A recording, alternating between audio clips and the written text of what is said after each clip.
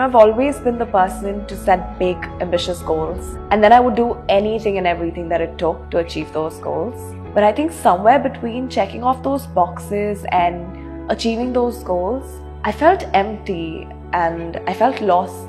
And I think that's when it hit me that true happiness isn't really in achieving those big milestones. I don't think it's about just getting to a place, but I think the true beauty of life and joy, as I call it, lies in the moments in between.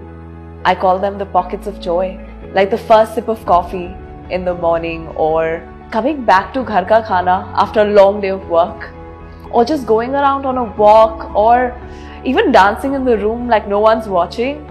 I think that to me is pure happiness, pure bliss.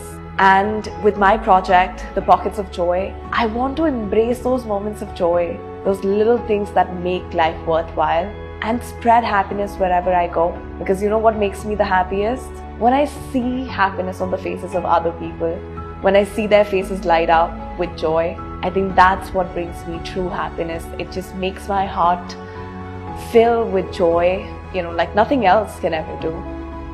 And I think that's what life is truly about.